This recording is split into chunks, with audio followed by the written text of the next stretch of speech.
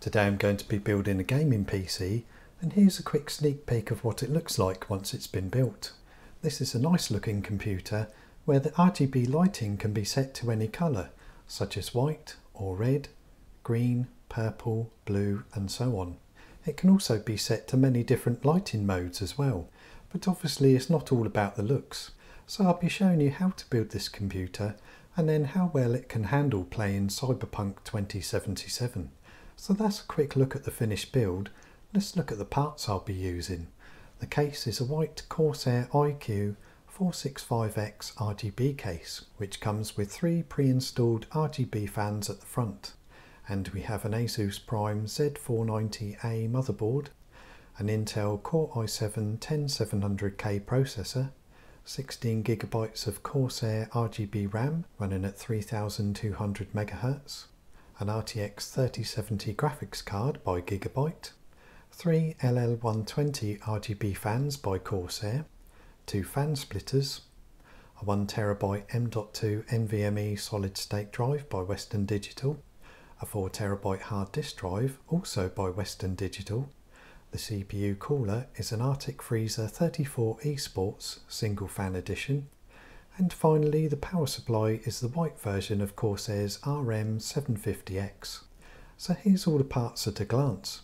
I'll be showing you how to build this computer, but I won't be going into such minute detail as I normally do, so this will be more like a quick guide for a change. So let's make a start by putting the processor into the motherboard. We're going to be installing the processor into the motherboard just here. So just lift up this arm and the lid, then line up the small triangle on the processor with the dot on the motherboard.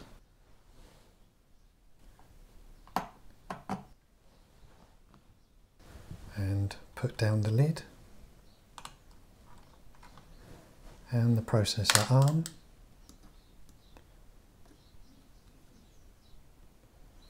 and take off the plastic top. Next we need to take out these 2 screws and take off the solid state drive heat shield.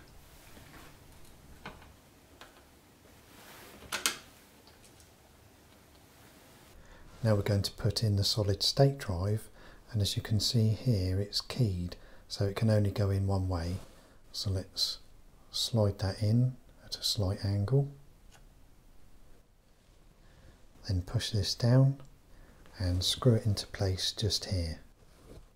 Now you don't have to screw this down too tightly, and once you've done that we can put the heat shield back on. So first let's take off the plastic and then put it down and screw it into place here and here. So let's put the memory sticks just here on the motherboard. Take one of the 8GB sticks of memory and put it into the slot that's one away from the processor.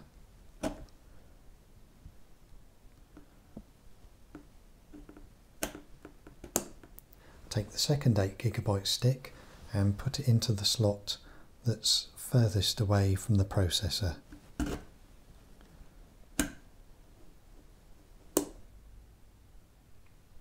Now we're going to install the CPU cooler. This is easier to do when the motherboard is still outside of the computer case, so we're going to do this now while it's still on the table. The parts on the left we won't be using, but we'll be using all of the parts shown on the right. So the first thing to do is put the back plate onto the back of the motherboard. So now we have the back plate installed. You can see it from the front of the motherboard in these 4 places here just sticking through. So now we're going to install these bolts in those 4 places. So you just tighten these bolts by hand, you don't need any tools for this. Next, take the fan off by removing this metal clip.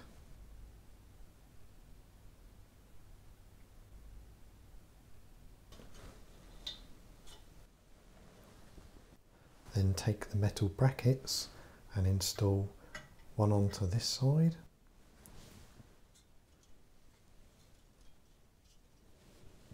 and one onto this side.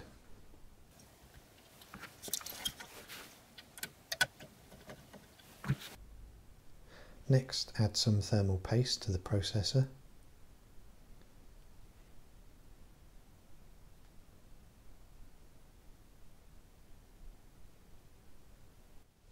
And spread the paste so that you have a thin layer of paste on the processor.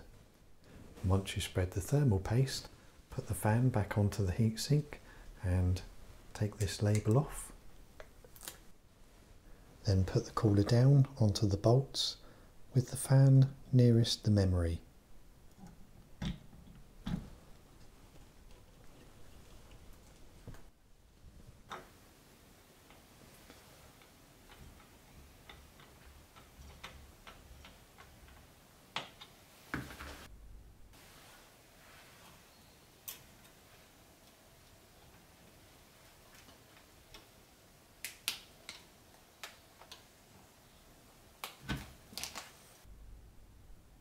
By the way, there's a plastic label to take off here, here and here, so we take those off now.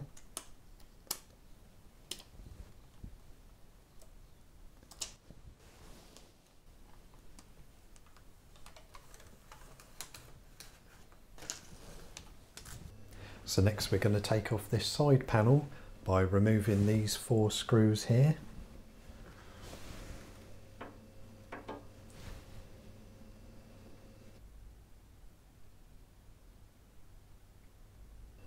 And we also need to remove the other side panel by taking out these 2 screws.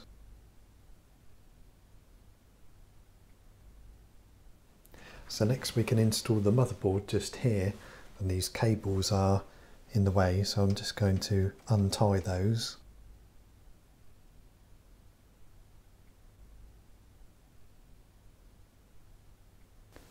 And now we can put the motherboard into the case.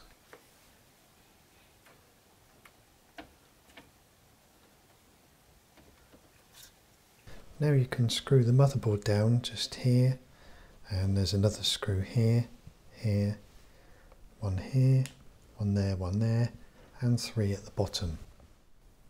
Now we can install the hard disk drive into the back of the computer case just here. So let's take out this bottom tray, install the hard drive into the bracket, then put it back into the case.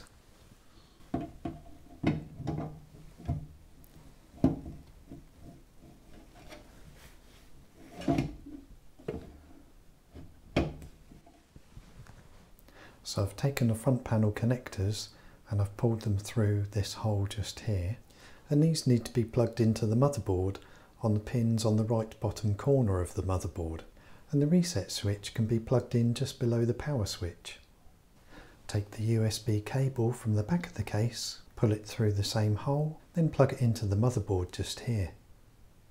Now find the cable marked audio from the back of the case and thread it through the hole just here, then plug it in just here on the motherboard. Now find the USB connector and plug it in just here on the motherboard next to the memory.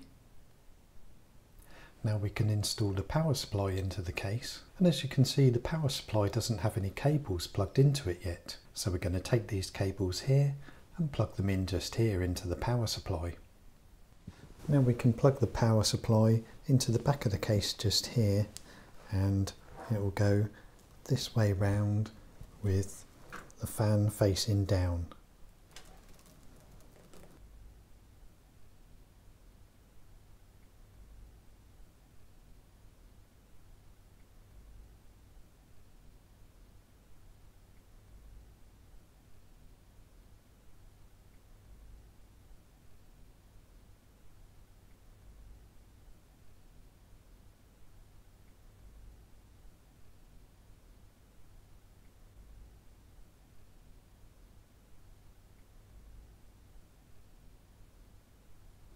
So next we'll be installing these RGB fans, and one will be installed at the back of the case and then 2 at the top of the case.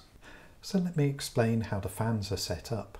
All the fans I'm using in this computer are the same, that is, they are all Corsair LL120 fans. Each fan has 2 cables, so let's get a close-up of these connectors. The slim connector shown on the left will plug into the lighting node core, which can be found at the back of the computer case. The fan connector shown on the right will be connected to a fan splitter. Then with the second fan, its slimmer connector will be plugged into the lighting node core and its other connector into the fan splitter.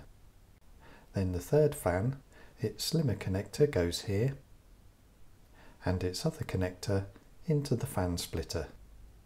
Then the other end of the fan splitter will be plugged into the motherboard. Then you do exactly the same thing with the other 3 fans, and that's why we have 2 fan splitters. So screw the fans into place, then connect them up to the fan splitters and the lighting node core. So next we can install the graphics card just here on the motherboard. So first of all we need to take out this bracket and this one as well. Just unscrew it.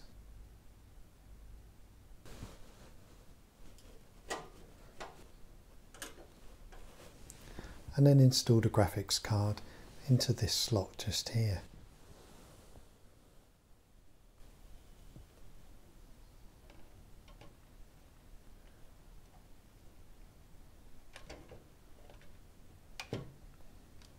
And then screw it into place.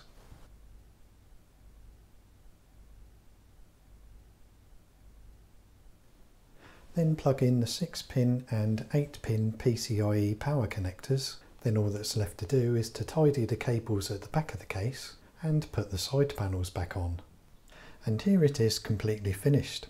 I gave the motherboard a BIOS update, installed Windows 10 and installed all the necessary drivers. At the time of this recording, generally speaking, this computer is good for gaming at 1440p resolution or below and for playing some games at 4K. When this computer is running at idle, or if you're just doing some light work such as browsing the internet, this computer is very quiet. By the way, the graphics card's fans and the power supply's fan only spin up when needed. The white case really shows off the RGB lighting with its reflective surfaces, which just enhances the colour that little bit more. So let's see how well this computer gets on with a demanding game such as Cyberpunk 2077.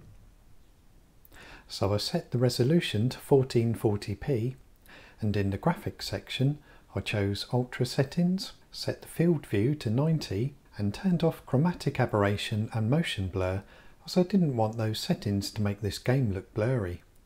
Then I turned on all the ray tracing options, with ray traced lighting set to Ultra and DLSS set to balanced. By the way, I recorded this by pointing a camera at the monitor so that nothing will affect the frames per second in this game. So the game might not look as sharp as it does when you're seeing it firsthand, but the frames per second are accurate. Anyway, let's talk about how this computer performs when running this game. In many areas, the frames per second will often stay in the 60s, as you can see here. And the temperatures are very good, with the graphics card running in the mid-60s and the CPU running in the low 60s. When you're in the more graphically intense areas, such as places like this, the FPS can sometimes go into the 50s. But if I didn't have the FPS counter on, I most likely wouldn't have even noticed any difference. The fact that the GPU is running close to 100% shows that this computer's graphics card is being well optimised. And the CPU isn't being pushed that hard, so it's easily coping with it all.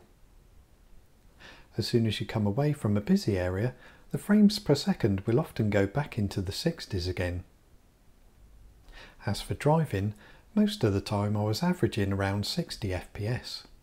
Whatever I did and wherever I went in this game, it always ran smoothly and the graphics looked amazing. When it came to playing this game in HD resolution, I didn't change any of the settings and the frames per second were often in the 80s in many areas. Sometimes many more FPS. In the 70s when amongst the graphically demanding areas, and around an average of 75 in the driving parts of this game.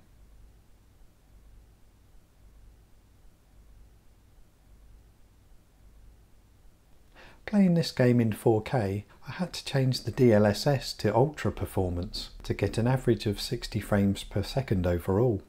But of course you could change the settings in other ways to reach 60 FPS at 4K, such as turning off ray tracing and setting DLSS to balanced.